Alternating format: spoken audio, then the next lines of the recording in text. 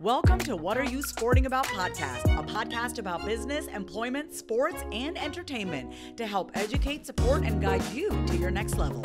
Here's your host, attorney Savania De Barros.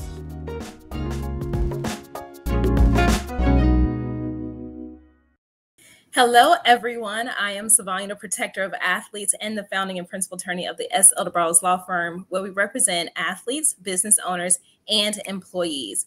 Our motto for the law firm is that we want to help you protect and increase your bottom line by making sure your protection soars. Before we go into today's interview with the amazing Naya, all right, I want to give you guys a little background on this phenomenal athlete, because what I wanted to do was just bring in some major hitters for you guys this Black History Month so that you can be inspired and motivated to your next level. So let me give you a little background about who we're dealing with today. Ms. Tapper is an Olympian and professional women's rugby player for the USA's women's sevens team. Naya is originally from South Carolina, but raised in Charlotte. She attended college at the University of North Carolina, where she graduated in 2016 with a bachelor's degree in exercise and sports science and fluency in Spanish. Ella fala español. She began her rugby career playing for UNC in 2012. She began a professional career for the Eagles in January of 2016. And she had her debut in Sao Paulo, Brazil. Oh, I wonder, tu fala português? No. Um pouco no? No. It's so amazing. So she's been in Paulo, Brazil, where she scored her first try on her first touch of the ball. And she then went to win Player of the Final for 2017 in Sydney. She's made the dream team at the 2017 Sydney Sevens, 2017 Vegas Sevens, the 2018 San Fran World Cup, and 2021 Dubai Sevens. She also played on the 2017 Ireland World Cup team for 15s, where they placed 4th overall. And she holds the title of all-time leading try soccer for the Women's Eagles Sevens team. And she was the first ever USA women's rugby player to score 100 tries. And she was the first spot in the Sports Center top 10. And she participated in the 2021 Tokyo Olympics. She currently resides in Chula Vista, California, where she trains full-time at the Olympic Training Center to prepare for the 2024 Paris Olympics, while also focusing on building her brand and legacy. Welcome so much to the show. I'm so excited to have you. Thank you so much. And just for the listeners, sorry, it's Naya Tapper, just so everybody knows. Okay, let's get that right. Yeah. Naya Tapper. It's so great to have you. And first, I want to ask you, what are you sporting about? So for me, I am sporting about being a Black woman in a white man's sport. I'm sporting about financial security as a woman in the world. I'm sporting about inspiring people to follow their dreams and work hard for the things they love and the things that they believe in. And I'm sporting about accomplishing some of the biggest goals that you could dream of.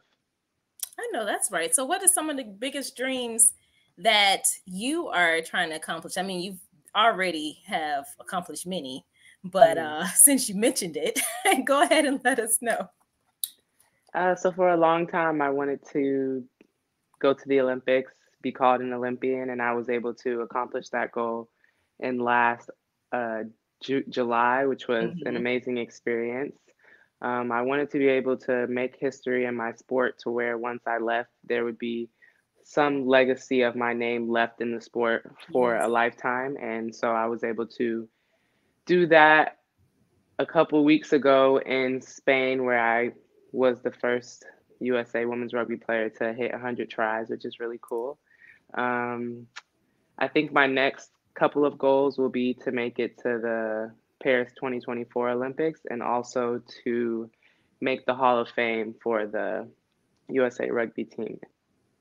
I love it. So you are the second, but the first rugby athlete, female rugby athlete on this podcast. And I know rugby is not necessarily an American sport, it's definitely a European sport. So I'm curious to know, what got you into rugby out of all things? So I was always a very active child growing up. I had a lot of energy. I would say, pretty aggressive. And I was just one of those kids who was always outside, who was always playing football with the boys, making mud pies and things like that. So, growing up, my brother was a very good football player. So watching him, I was like, oh, like I want to play football too. Like I want to be the first girl in the NFL. But as you get older, you realize some things aren't as realistic as um, you think they are when you're younger. So I ended up just running track and field, and did very well in that sport and enjoyed that sport. It was a very important part of my life, how I made some of my best friends and learned a lot of lessons that I take into life right now. Um, they had rugby at my high school, but because I was running track and kind of really focused on that, I didn't take up the offer. But when I got to college and decided to just focus on academics and enjoying my social life, I ended up coming across rugby again and thought, like this could be something fun. It'll allow me to stay active and it'll allow me to make friends. So I joined the rugby team for leisure, for something fun to do. And now it's crazily my profession and has allowed me to go to the Olympics. I think one of the things I loved about the sport was the team aspect, which I feel I didn't get much with track and field because even though they say it's a team sport, it feels a lot more individualized than rugby. So with rugby being a team sport and that being my first experience with a team sport, I learned a lot in terms of how to work with other people, how to depend on other people, how to deal with other people depending on you. Um, I've also learned the importance of trying to get better because now you as an individual athlete doesn't only affect yourself, it affects the people around you. So always trying to get better for yourself, but also your teammates. And I also learned from rugby respect in a sport. Rugby, I think, is the only sport that hangs out with their competitors after they just tore each other to pieces, which I think is insane, but also incredible and shows you how amazing rugby people are, how amazing that rugby community is. They're very accepting for the most part, non judgmental for the most part, and a safe space for a lot of people. Yeah.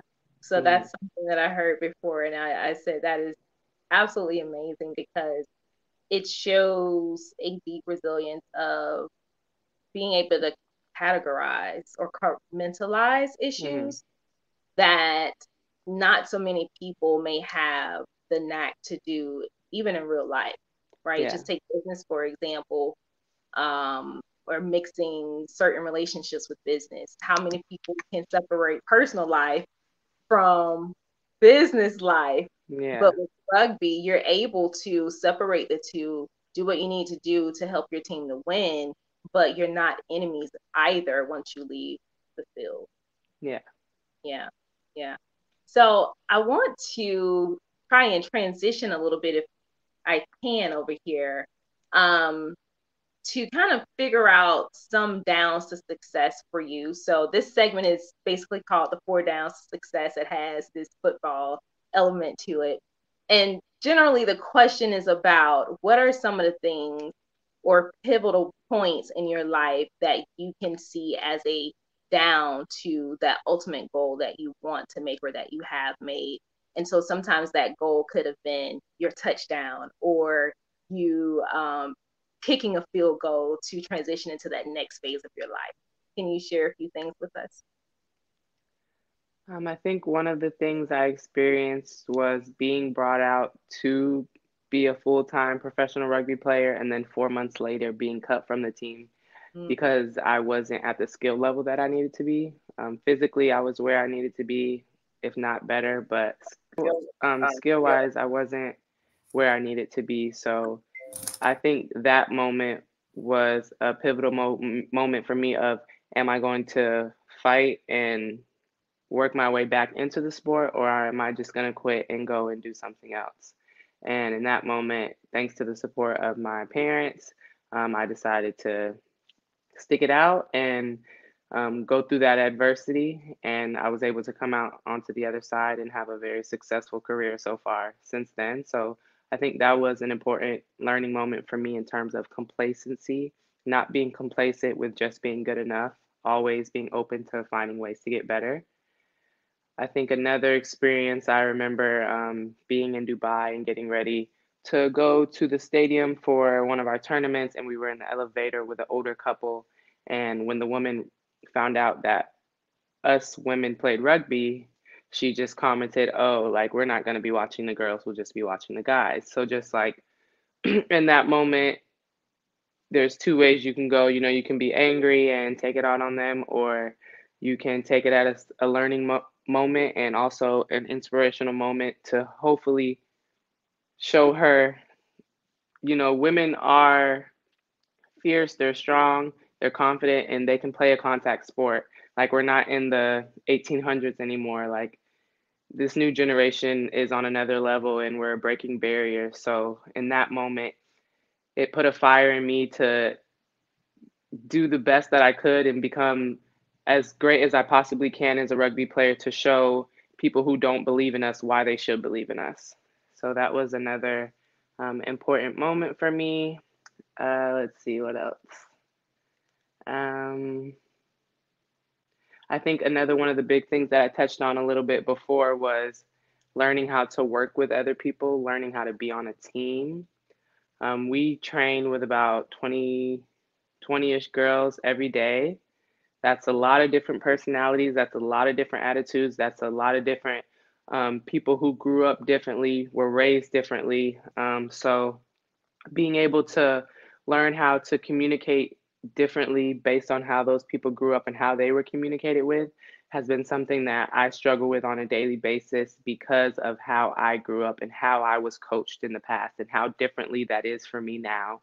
Learning how to talk to people properly. Some people like blunt conversations, some people like conversations a little more sweeter and nicer. So just learning how to move around in a team environment to where I'm respectable, but also honest and also empathetic to other people.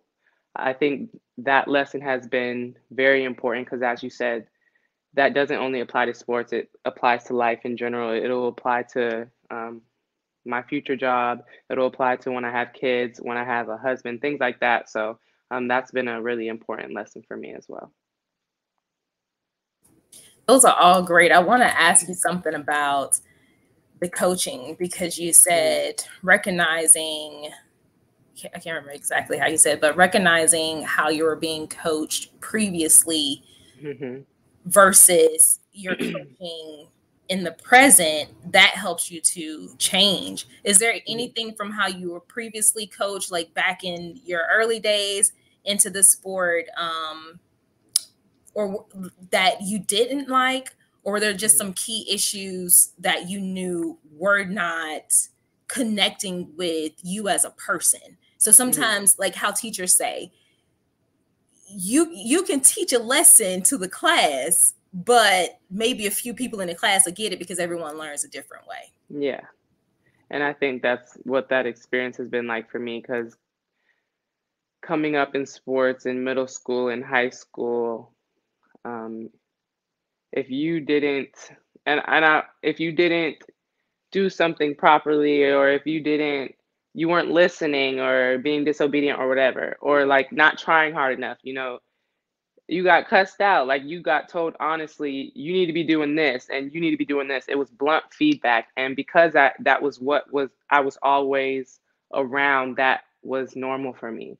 And coming into the college environment, coming into the professional environment, the coaching style was more empathetic. It was less direct. It was nicer. And I didn't learn well. And I didn't feel like I learned well in that type of environment because I felt like I was having to beg for honesty. I was having to beg for the bluntness that in the past I was getting almost immediately. So I think that's something that I've been trying to learn as I go, is how can I take what coaching style they have, but how can I also express to them how I learn best?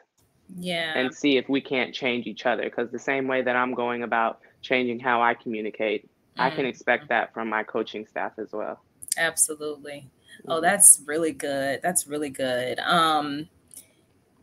It makes me think, well, I wonder actually if there are issues connected with confidence in a way that are connected to with the learning style you had previously, because everything is so out on the table. So Mhm. previously, with the bluntness, the complete openness, Mhm. you don't have to guess about anything. Yes. But when someone else is different, or they come from a different background, a different culture, or their family, explain things in a different way to, I don't really want to say sugarcoat, but to soften the blow for Sugarcoat. someone who's so used to the bluntness, because that's me. That's how Uh-huh. I grew up. Yeah. It can kind of make you think, okay, am I doing this right? Yeah. So did you experience any issues around confidence with that? And if so, were you able to overcome that? I think my confidence kind of overpowered Mm, everything, or like what okay. overpowered what I was trying to express to my coaching staff. It overpowered how I was trying to communicate what I needed.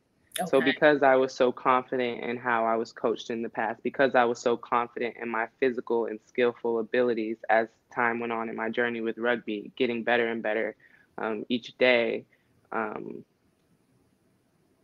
that bluntness that I was exposed to is a part of me and is also how I communicate. So I demanded that from my coaching staff, which I think can be uncomfortable. Mm, The same way that their coaching style was uncomfortable to me. uncomfortable for So you. Hmm. finding the balance of how to communicate that so that we both understand, but also making sure that I'm getting what I need Hmm. from my I side. love that. I Mm, love that. And I think so many times, especially as Black women, we forget to demand what we need. yeah. Hmm. Um, Instinctively, we know, intrinsically, we know what we need. Yeah. But when you feel like so much is on the line, a lot of us fail to make that a center point in the conversation. And so I just want to applaud you for standing up and advocating for yourself, even in that space, although it Hmm. is uncomfortable, because you Yeah. have technically two completely different cultures clashing. Mm, yeah. And so with that clash is the way that we communicate, the way that we even perceive certain things. Hmm. And it can make for a hectic situation, but it can also make a beautiful outcome if both sides are willing to, in a sense, kind of agree to disagree, Yes. um, but in a very respectful, I get you type of Yeah. situation. Yeah. Yeah. Agreed. That's awesome. Thank you.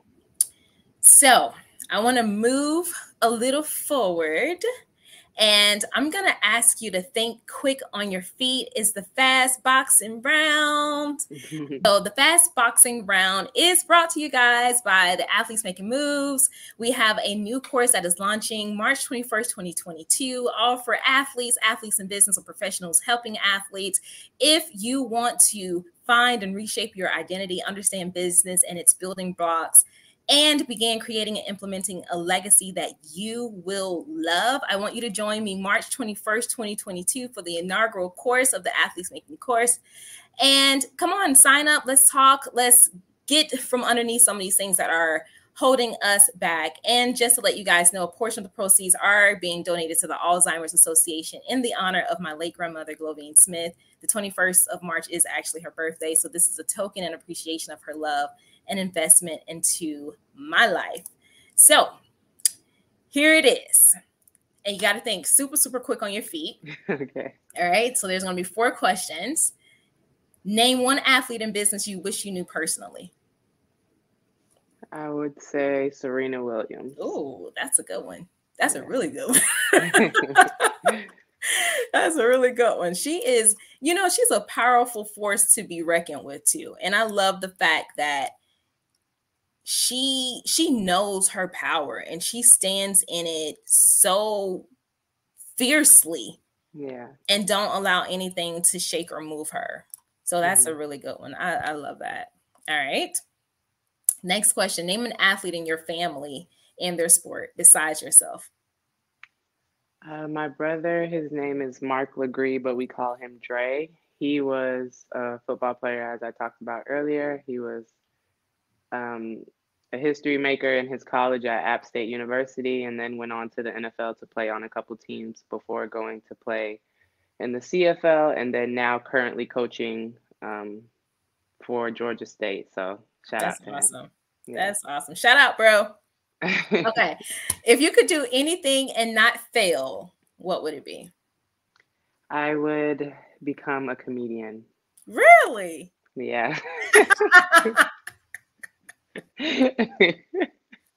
Drop a line right now. I gotta save that for the future. I was not expecting that. That is so awesome. Okay. So we're gonna move a little bit forward. And we're almost at the end here. But as you guys know, I'm an attorney. I've always wanted to be a lawyer. And it's something that is so deep. It's deeply connected in my soul. The law is. And so part of what I want to do in this world is help people to understand and see different ideas in the way that the law can help to support them. So this is called the legal round. And the legal round is brought to you guys by my firm, the S. Browse Law Firm. So, are you ready? Yes. Okay. What is one thing, just one thing, you love about the law? One thing I love about the law is probably the rules.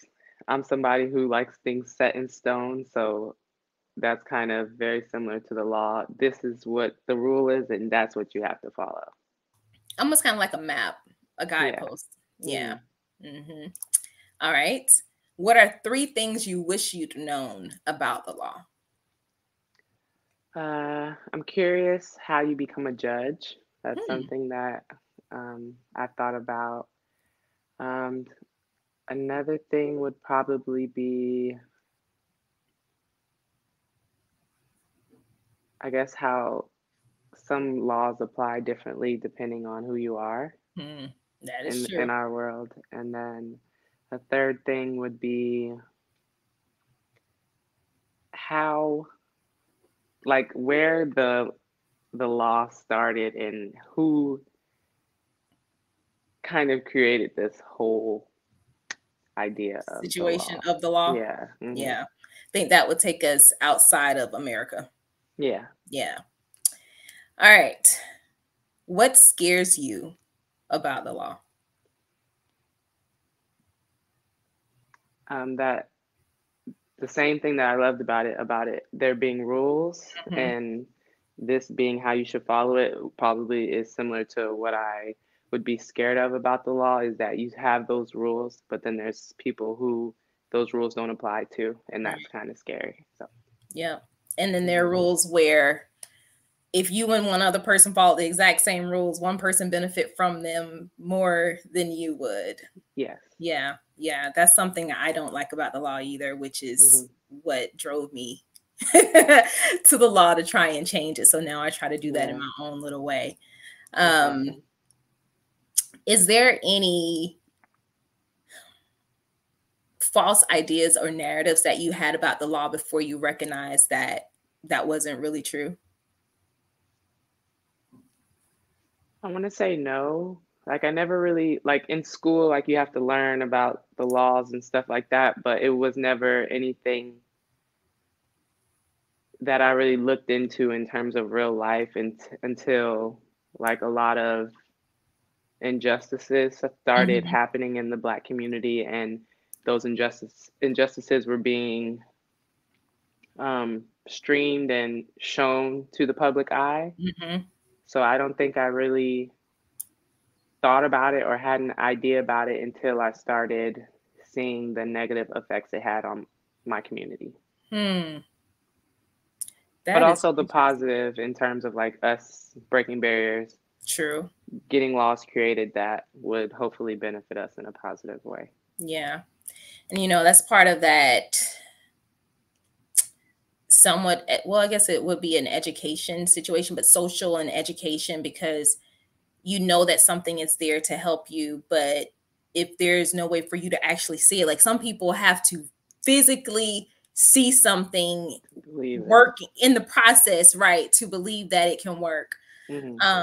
So thank you for sharing that. And guys, just to let you know, the legal rounds brought to you by the S. Eldebrow's Law Firm. Are you a business owner or entrepreneur with a service or product who desires to build a lasting legacy and impact? Do you desire to increase your bottom line by boosting your business protection?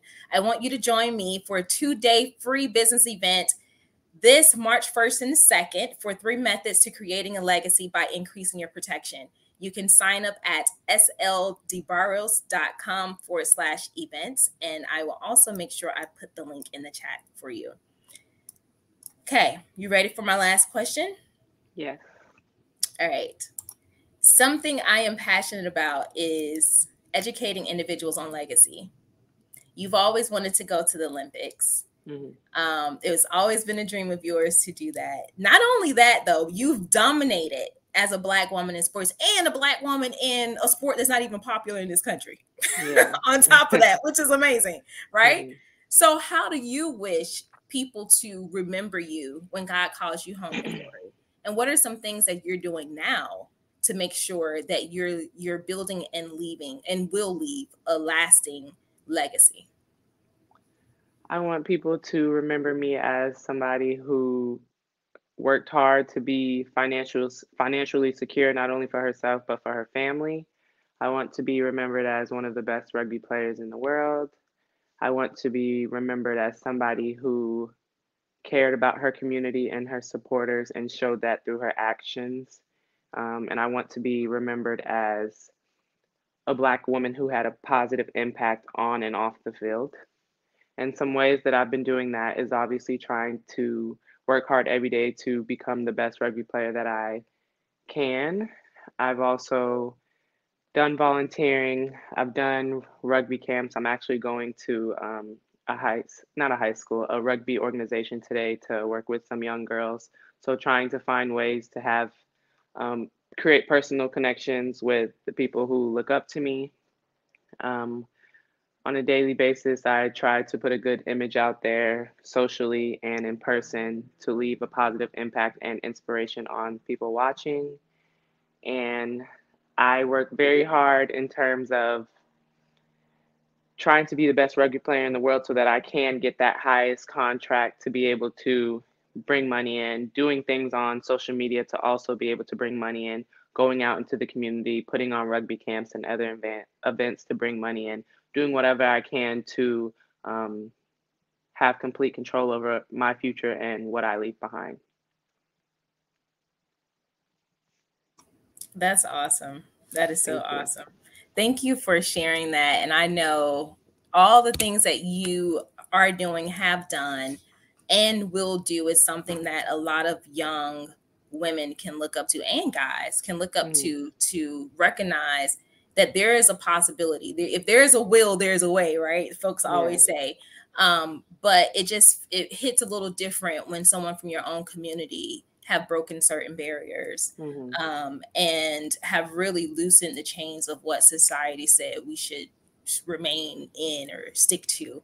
So kudos to you. And I'm so glad that you came on to the podcast. Where can people find you on social to connect, and also go and get some of this amazing merch? Because I want this sweater that you have on. Thank you so much for having me on here. Thank you for allowing me to have a voice and share my experience. And also, if you are wanting to get some of these great sweatshirts or t-shirts, any Naya on Fire merch, I have a website, nayatapper.com. I also sell rugby jerseys on there, so you can check that out. I'm also on all social platforms, Instagram, Twitter, Facebook, LinkedIn, TikTok, anything you can think of, at Naya Tapper. All right. Well, thank you so much, Naya. It has been a pleasure to interview you. and to learn more about your journey and how you got into the sport of rugby. Until next time, guys, it is always my pleasure to bring amazing individuals to you to educate you, support you, and guide you to your next level. I'm Savanya Barros, the protector of athletes, and I will see you later. Ciao. Bye. Thanks for joining us this week on What Are You Sporting About podcast. Make sure to visit our website, prosportlawyer.com, where you can subscribe to the show in iTunes, Stitcher, or whatever your favorite platform is, so you'll never miss a show. And while you're at it, if you found value in the show, we'd appreciate a rating on iTunes or iHeartRadio. Or if you'd simply tell a friend about the show, that would help us out too. If you like the show, you might want to check out our book, What Are You Sporting About? Attorney Savanya DeBarros is available for private consulting at sldebarros.com. And remember, we're here to educate, support, and guide you in your journey to success, because we're all sporting about something.